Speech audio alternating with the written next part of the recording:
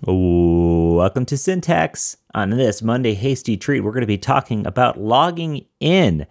Verification, magic links, 2FA, SMS codes, all that and more. But before we do, you're going to want to make sure you have a service like Sentry on your side to make sure that, well, you're covering errors, because if people are logging into your software, it gets a little bit mysterious sometimes what's happening, and you can attach which user is actually having issues. That way you can look it up later. So head on over to sentry.io/syntax, sign up and get 2 months for free and solve your bugs with ease. What's up, Wes? All right, so let's talk about the different ways that you can verify that somebody has logged in. So this is not a show about two-factor authentication, but it's more about the different ways that you can log somebody in. And I sort of got on this track talking about magic links and logging people in with magic links. And it's funny how much developers hate magic links and how useful they are for the general public. I thought, let's talk about the pros and cons of that, as well as all the other ways that you can log somebody in. So let's start with magic links. Magic links are when you log in to some sort of SaaS, you put your email in and it says, we've sent you a URL. You go ahead and go to your email, click that, and come back, and then you're logged in, right? You don't need to remember a password. And another pro of that is it's a really easy sign-up flow. So if you want to get somebody to sign up for your application, what's easier? Enter your email, or enter your email, enter a password, make sure you remember that password, all of this hubbub and jumble. It's just a much lower bar to getting people on board. And then it cuts down on account sharing as well, because if you need to click a link in your personal email before you can get access to it, ConvertKit does this as well. ConvertKit wants to charge you for every single user that is using it. So often when you sign into ConvertKit, it's like, oh, for security purposes, we want to check that it's actually you. We sent you a link. Make sure you go ahead and enter that link in. Yeah. That is for security, but it's also because then you're not sharing passwords amongst your whole team, and you're paying the extra $6 a month for every single user. Yeah, and OAuth can also do that too. I know we'll talk about that in a bit, but like that specific thing is like one of the reasons why I'm so annoyed that I chose not to make an account with Claude before I started using it and sign up, because with our ChatGPT account, my wife and I just share a login for that, right? But now it's like the Claude is tied to my Gmail, which isn't a problem, but like when you log into Google services, it's more than just like, oh, now you have access to Google services. It's like they take over everything, right? Next time then you go to send an email or anything, it tries to send it from, or your calendar tries to add it to the wrong calendar. So for me personally, it's like, I do like a email password flow to be available for that reason as a user. Yeah. But as a, service provider or something like that, yeah, I could see that definitely being a pro. But yeah, magic links, I do think this is one of the easiest ways as a developer to get up and running. It's one of the easier ones for users, but as a developer, adding magic links into your app is one of the easier means of creating a login system. You don't have to worry about that same type of salting and hashing security you do with passwords. You don't have to worry about email verification. That's one thing you didn't mention. Like when you log in with an email and password, you're always given that now you have to verify your email, which is essentially a magic link itself that you then click. It's like a second step. Yeah. So and we should say the way that it works is that the magic link has a ID in the URL that you click, and that ID will then, when you visit it, it will check that ID is valid. It's been valid for a specific amount of time. And then once you actually visit it, you do need to make sure that the person who's clicking it is actually the person, because some email accounts will actually crawl the links in your URLs. And if the crawler bot actually visits the URL, they could accidentally verify even if someone doesn't click on it. Cons to magic links here are opening in the wrong browser. So you do it on an app, or you do it on Safari, and then you click on your email account has an in-app browser, and you click on it, it opens in the wrong browser. It doesn't necessarily work, and then you got to figure out how to copy paste it. It's the worst. Or somebody clicks on it on their phone, and then it's trying to, I didn't log in on desktop. So that can be annoying. And probably the biggest one is it's slow. I hate that Claude does this. Every single time you log in, it doesn't send you a magic link, but it sends you a code, and you got to sit there on your hands, wait for them to send the email, wait for the email to show up, wait for my email client to refresh and download it and open it and copy paste it. And it's just such a slow process. So the reason why developers hate it is because we are very good at using password managers. And that is so fast to use a password manager. But I always am amazed that developers don't seem to understand that the general public does not. The general public uses their dog's name, and then they add a number incrementing on the end of that every time they need to reset their password. That's how they do their passwords. And there's a reason why people get hacked all the time. It's because they use the same password across it every single one. And as a service provider, that's annoying because now you've got support requests of people getting hacked, and then you got to deal with the support requests amongst it. It's really annoying. So I understand why magic links are so popular. Yeah, I do. I kind of waver on this one because as a developer, they're really easy to implement. A lot of even like database, ORM, Supabase, those types of things have it baked in. So it's like a one-liner, right? Let me just shoot that email off, click it. I like implementing this as a developer. As a user, I don't like it as much. But like you said, I think normal users probably do like it. There's also this other one I call it Magic Sessions. I don't know if there's a name for this, but it's when you're waiting to log into something, like especially if you're in like the terminal, or a big one is you're trying to log into an app on the TV. The TV will send you an email and you got to click on that link.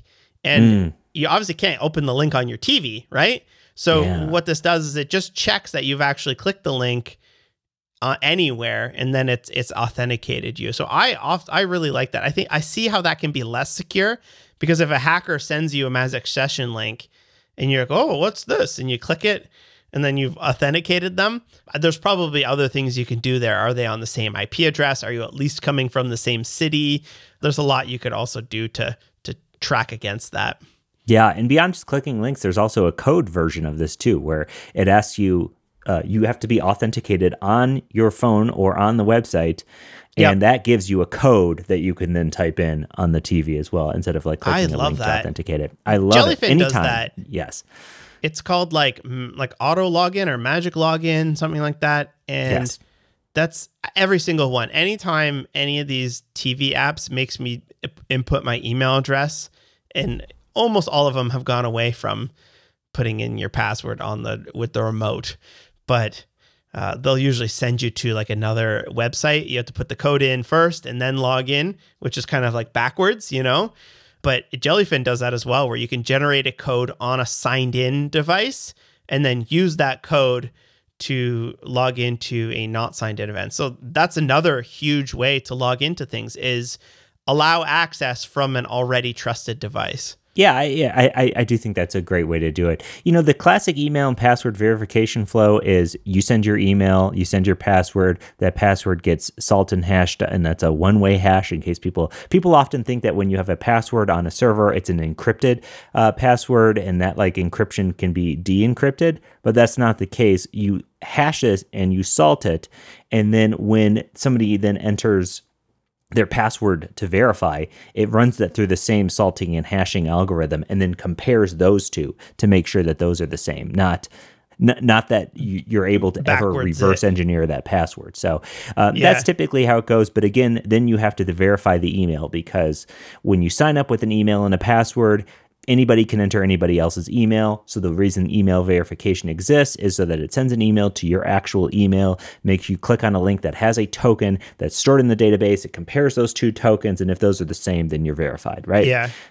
So it's a lot of extra work, but the email verification, I often like when they give me like 3 days to verify it, you know, where like you can immediately get using the application, then you have a couple days to actually click that, because that's always such a annoyance where you're like, oh, let me see here, and like hopefully your queuing system isn't backed up where it takes you 15 seconds to send the email, because then you lose people.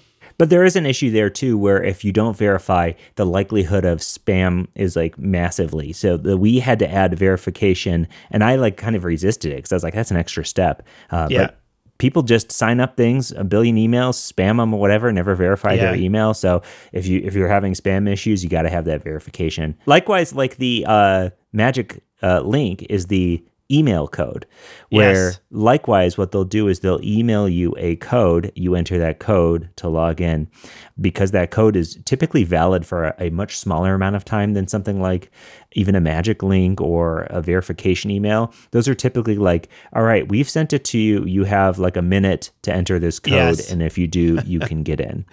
We share a Disney Plus account with my sister-in-law.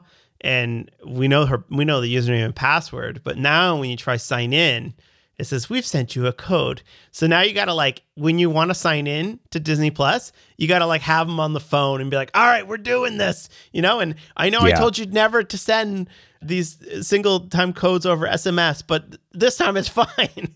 Yeah. Well, yeah, I know. It makes you feel like a secret agent, and I like that. Yes. Yeah. And then like I just went through Gmail. I was like, how many different ways are there to sign into a Gmail account, even once you know your username and password? Because often there's two-factor to this, right? So passkey is obviously a popular one.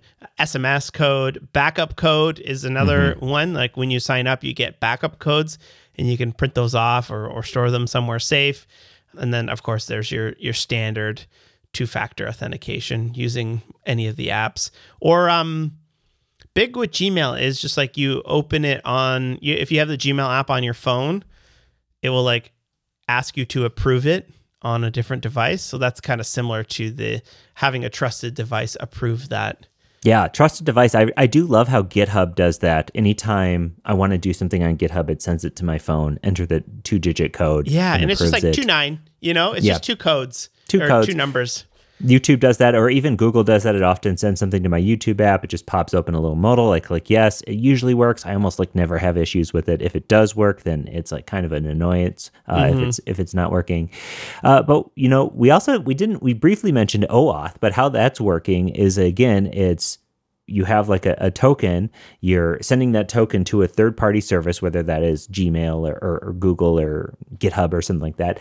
GitHub says, oh yeah, this person's logged in because you already have a session currently going over at GitHub, and then says, do you approve of this other application using your software? If you say, yes, I do, then it sends a session token their way that they can use to be authenticated via the API as a session with that service.